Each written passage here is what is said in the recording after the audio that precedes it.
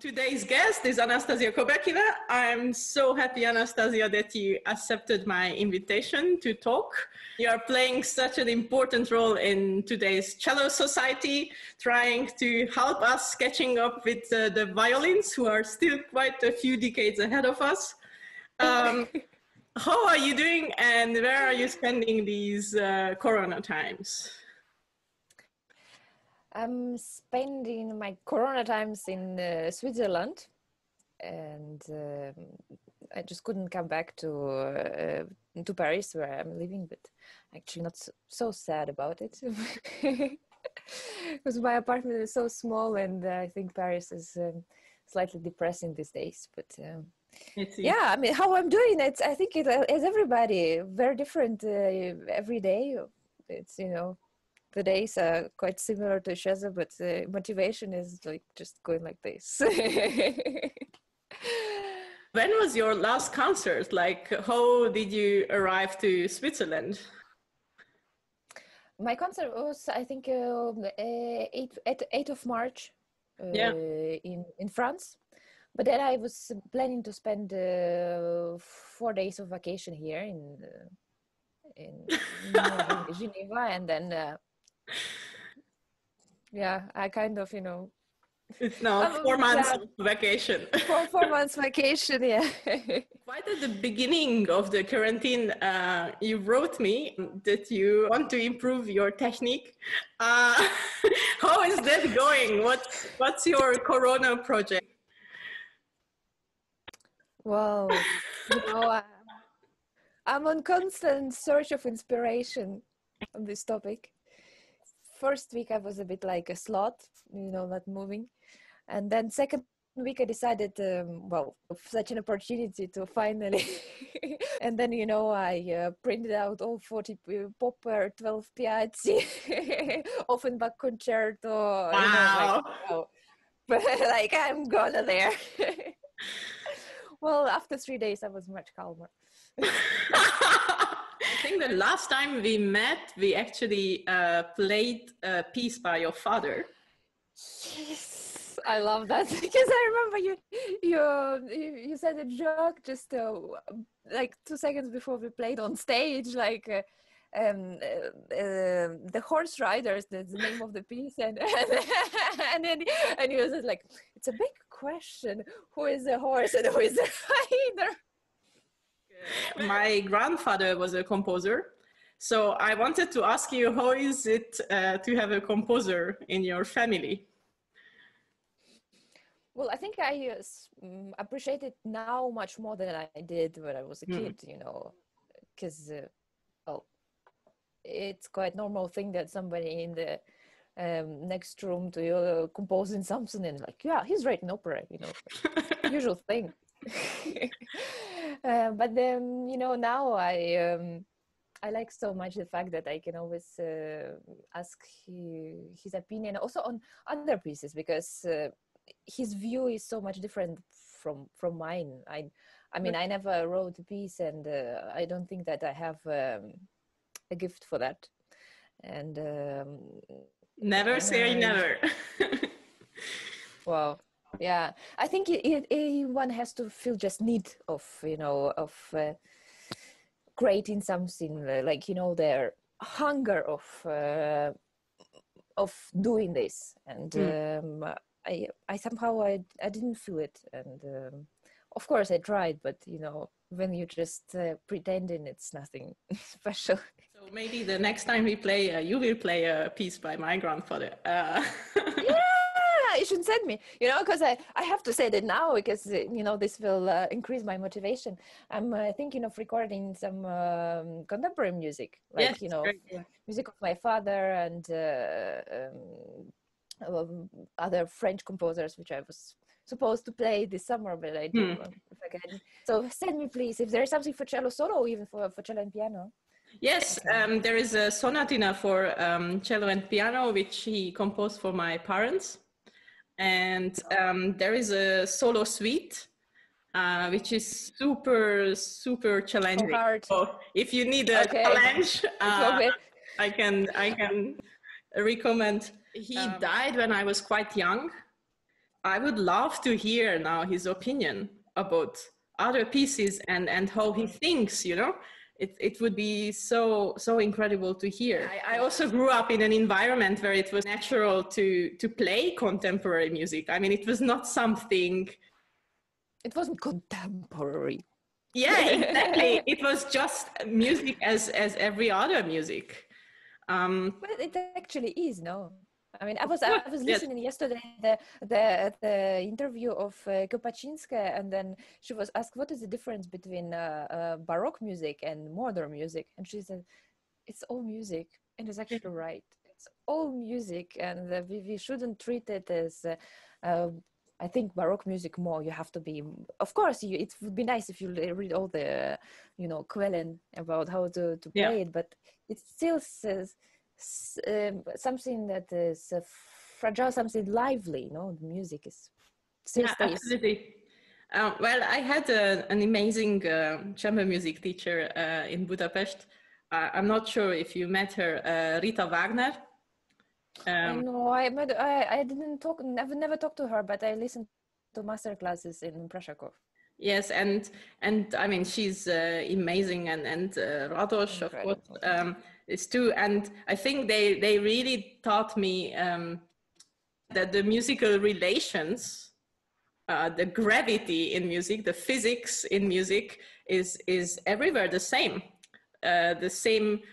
kind of rules as gravity on Earth applies to Baroque music as well as contemporary. So we just need to find those relations between the notes, and then it's just music. I will definitely send a few pieces from my grandfather if you are interested.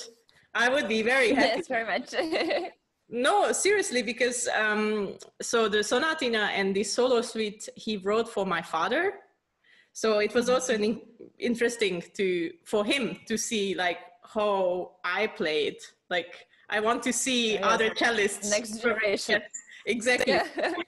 Talking about next generation, you became a next generation artist at BBC 3 radio, which means a lot of work in the studio, I guess. Yeah. So tell me about it. Well, it's very challenging, and somehow I never felt I was ready enough. I didn't figure out for myself yet how to prepare, because it's a different way of performing than, for example, concert. Yeah, when you go to the room of the sound engineer and you put the headphones, and it's only you and the score, and sometimes you're surprised of how you do this, or surprised why did I do this, because it didn't sound like this when I play. Very much this process, but it's very exhausting for me. Because I also in this very moment I'm not necessarily liking my playing, and you have to somehow overcome this feeling and push yourself to the limits. You have at this very moment, I feel about my technique, my playing very different every day. Sometimes I'm more self-conscious, sometimes less, and this very much affects I don't think that it affects very much my performance, but it's your feeling, my feeling and relation to the cello. And so there are some days where I feel like I can do it and the days where I feel like everything is out of tune. I mean, I do agree that studio work makes you feel very vulnerable, but I love it because this is kind of Hungarian thing, I'm sorry to say that. No, because it takes so much strength to be vulnerable. Yeah. And I think it's a very honest process. You have to be over 100% honest with yourself. And I'm guessing also to record for the BBC, you are challenged also with works which are not necessarily basic repertoire. You needed to record pieces which might be, even world premiere recording. No one ever recorded it before. Yeah, partly yes. I mean, they are also welcome in standard repertoire very much because, you know, I think the audience of every classical radio still likes to hear the classics. Yes. But yeah, I don't know. I find it easier to perform the modern music for me. I don't know. I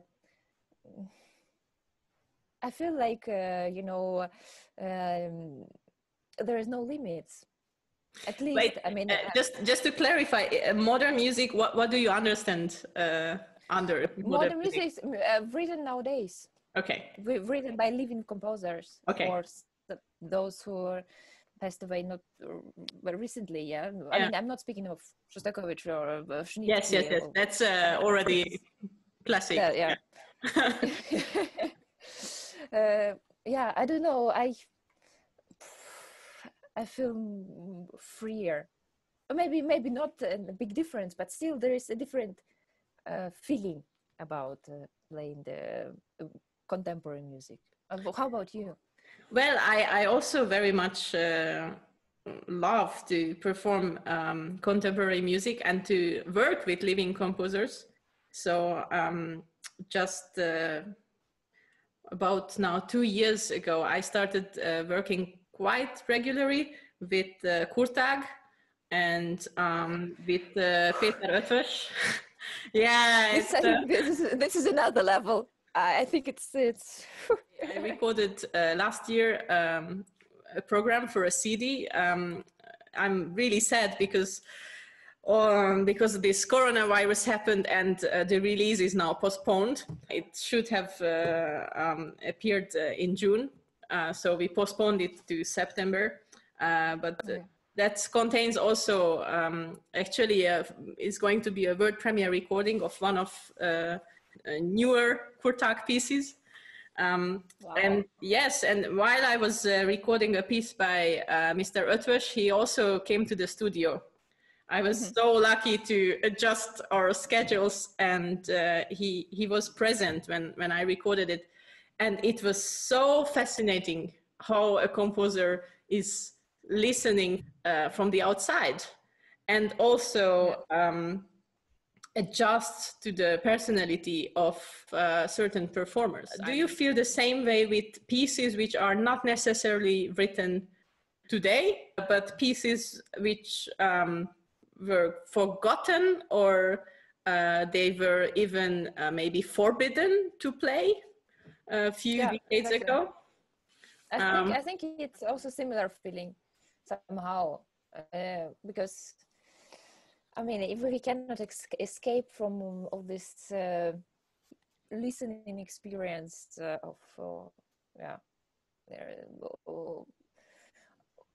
of the prototypes, how it should be, you know.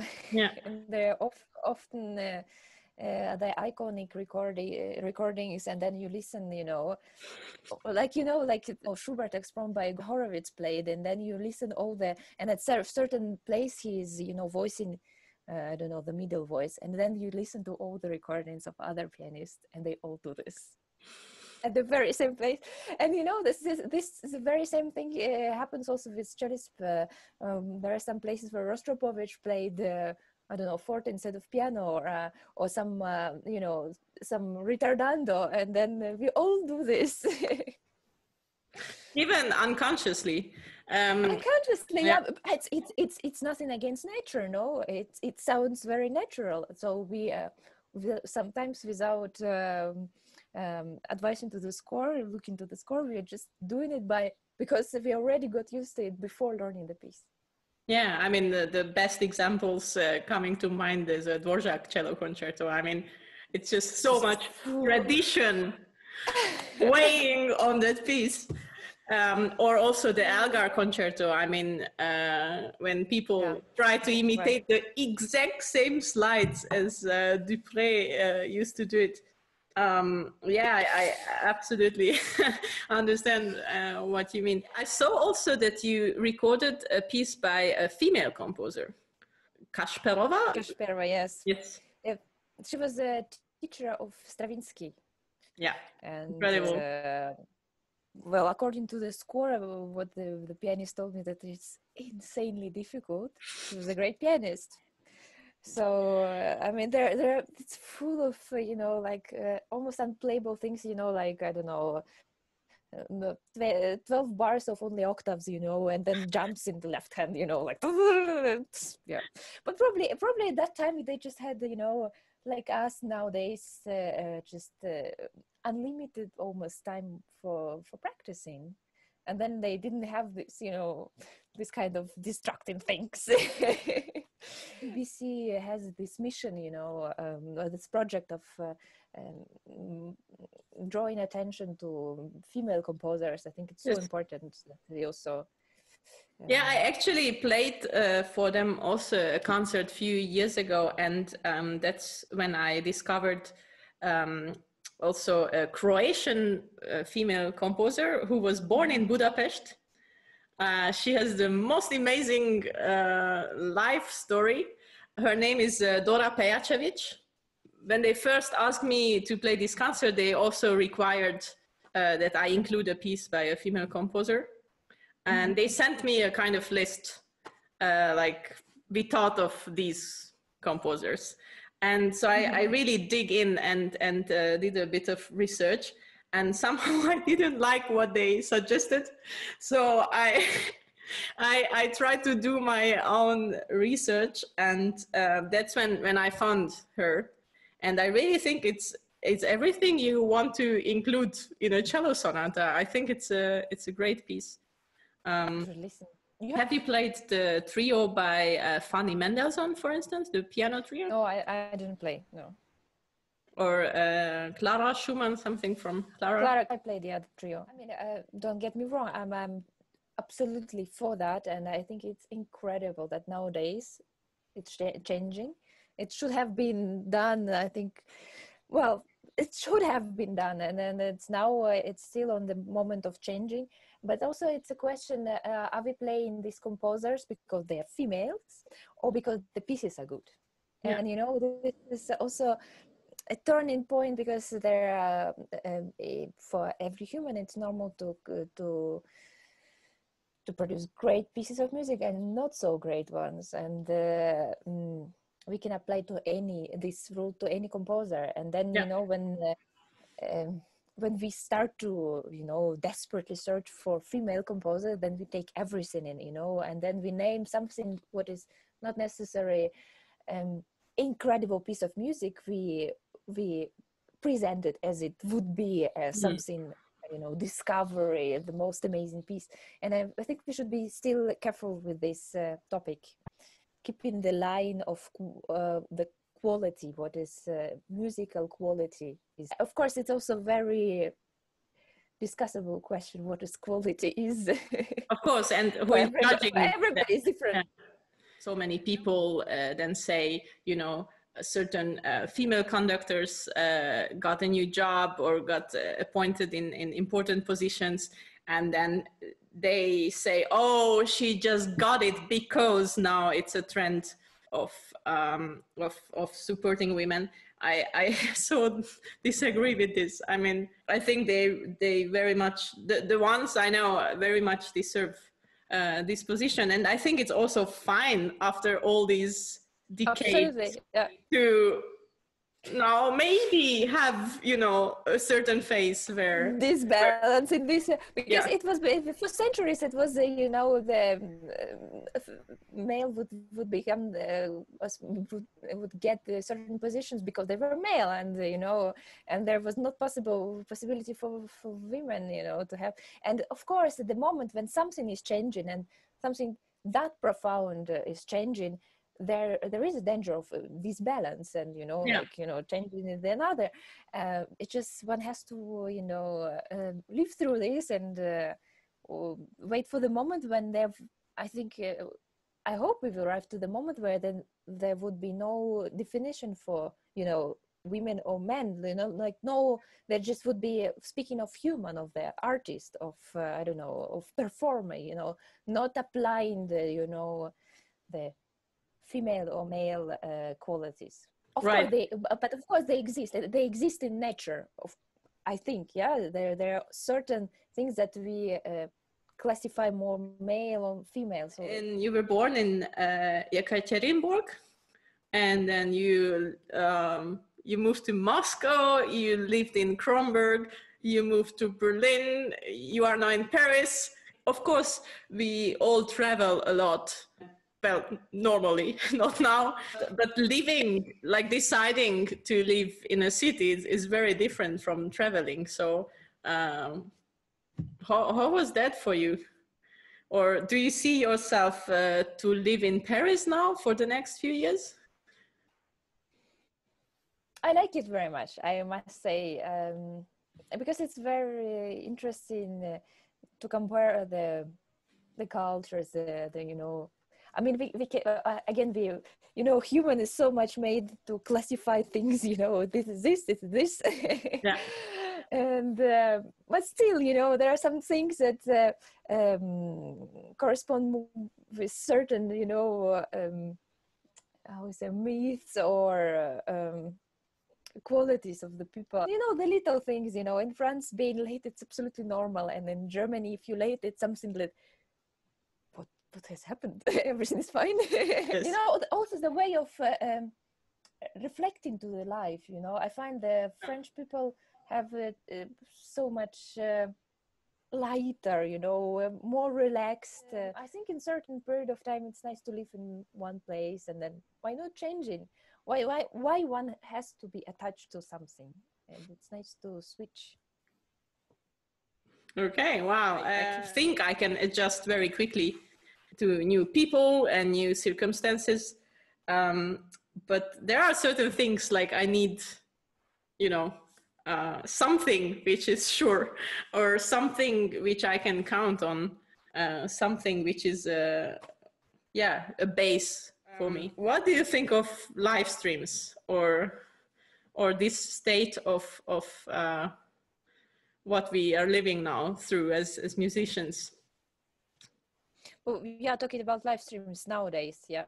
Yes. Because I mean, there are concert live streams, and I'm currently enjoying so much the digital concert hall of Berlin. And I think, you know, while watching it, and I'm like, the first thing I will do after the quarantine, I will go to Berlin to the concert. Yeah, I mean, I think it's also a personal choice for everybody, and I decided for myself not to do it for certain points. First of all, quality. I don't have possibility to arrange the good quality live stream, and I find it not so much powerful to make a broadcast, you know, with a low quality, because still we are talking about art, and you know, you can, I mean, of course you can look at the reproduction of the Monet. You will never get this feeling from the printed, you know. And you know, there are also very different qualities of printing. And I think we have, with museums it's different, of course, yeah, but with music we have plenty of recordings, and of course I miss concerts, but you know, for me, concerts, it's something that you have to be rich inside, you have to feel a need to share. And you know, in these past 2 months, what I spent, I feel I could play, you know, but maybe I'm not fully recharged, I fully, you know, fulfilled with everything. And you know, I take this time also as a time to reflect, to read, you know, to listen to music quietly. You know, sometimes you have 2 weeks break, and then you have every day, you know, crazy traveling. And you know, for myself, I very rarely I say no for the concert, because I don't think I'm at that stage of career of saying no, I won't come, you know. I like doing it, but there's kind of, you know, in this habit of doing things, you know, a bit more maybe automatically, because you know, you prepare yourself for the concert, but you not prepare it in a way that I would prepare myself now to practice this, and you know, then you travel, then you have to organize this and this, and then you just, you know, I'm going. And and then next concert, different program again. You know, you're trying to put all your concentration to learn this piece or to refresh this piece, and then it's still, you know, it's after a certain period of time you get a bit empty here. I don't know, also physically, and maybe that's what I was experiencing also the last months, and so I'm quite grateful for this opportunity. I mean, it's also very different, I find, touring in a way that, you know, you are every day in another city and you play the same pieces. Like until now, I got so many different projects, and it was sometimes very tough in schedule, but it was different programs, different mindsets, chamber music, solo with orchestra. I find it's very different when you have same program and you have to play like 14 concerts in 16 days, when you have to, keep your thoughts fresh and your approach fresh. So it's not becoming an automatism. That's really the worst. I mean, you clearly experienced this also as well. What is easier for you, to have the same program and play a number of concerts one after the other, or to actually try to manage a big bunch of repertoire? I think everything has a certain details, you know, like I mean, for me to play, for example, in the quartet, it's completely different mindset, you know, or playing like in the orchestra, also different mindset. And you know, also for playing as you said, 14 concerts on a row with the same piece. I never did that, but and with smaller formats, it's also different mindset, because then you have more, I think, work not with your technical things. I mean, of course, you know, like cleaning yourself after yesterday performance, you need it, and but but then it's a work with your, I don't know, with your psycho, you know. If you perform it with an orchestra, it's also very different, because I mean, first two concerts, you're still excited, you know, you don't know each other so well. And third, fourth concert, and then you know that there's still, you know, 6 and 7s going, so you're thinking, oh, everything's fine. Yeah, you know how it works already, and then you're trying to walk the same path, and then you realize, oh, after a certain time, oh, so boring. I played it already. I know what is going on. What should I do? How I shake, you know, this situation, and how I try to shake also, you know, the people around me, that there's time finally energy coming out, and it's every time different. And I didn't find yet a recipe, you know, for this. I think there is one recipe. And what you said also earlier, that you feel every day different with your instrument, I think it's something actually everyone kind of should accept. It's like with your body, you feel every day different. There is not going to be a day where everything is the same as yesterday. Actually, I have to say, yoga helped me so much. Because it helped me to really accept that today is today, and maybe I feel different now in my legs or in my arm, or just you know, my head, and it's fine. I will work with this today. Do you do anything to balance out the intense touring life and cello playing? It's like a bit like with a pop parachutes, you know. There are some moments when I start to, you know, to push myself to do it, and then I stop. Yeah, I did also yoga, and I found it very useful to finally feel actually your feet, for example, you know, like after doing some exercises I was practicing, and finally realizing, wow, I can feel how I placed my my feet on the ground, and it's certainly helpful.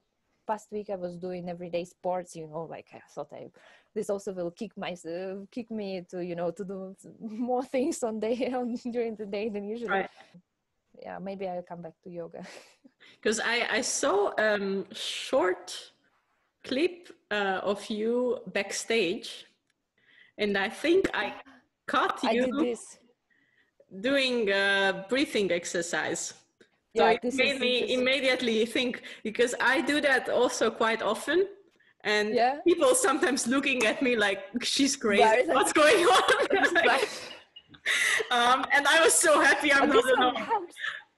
Yeah, This I helps really so much because this, like before going on stage, I have a crazy beat, and then you know, like also I feel at the very moment that I'm so stressed, and this kind of exercise helps me to push this level a bit down. Yeah. So I'm happy we are doing it. Yeah. Next time we play together, whatever piece, whichever course. No, do you have any questions or topics you want to share? Please share more of Prokofiev, Symphonic Conductor. It inspires me so much. What keeps you going for the next month? Well, first of all, different things inspire me every day, and you know, I'm also searching for it. It could be recording, it could be my friends doing sport, and books also, anything, you know. I really love movies, so I was also starting to watch, for instance, Fellini movies, because I thought I should catch up on my cinematography culture. But you know, it's also not something I can watch every day. So I think it's normal that, you know, as you said, there are different phases of this quarantine. I never had the time to read enough, and then you know, now when I have time, I also don't read more, and it's probably not a question of time, but a habit. Well, if you ask about something kind of a hobby project I'm doing now, I would like to be a guide for St. Petersburg because I love so much this city. So next time when you come, Amazing. I hope I will Great. be ready.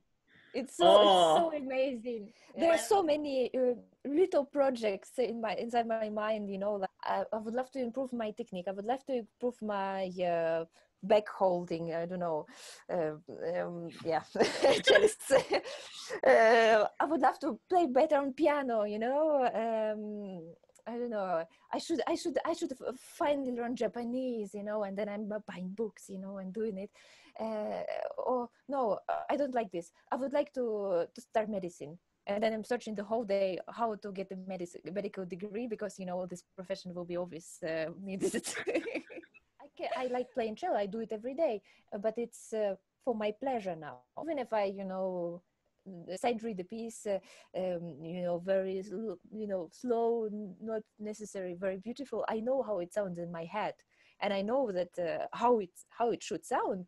But you know, I don't have a need to prepare it for the stage performance. So I'm not, you know, repeating one passage to get it secure, and because I don't have this need, which I always had during the past years, would say, yeah, I finally come to those things that I always wanted to try, wanted to do.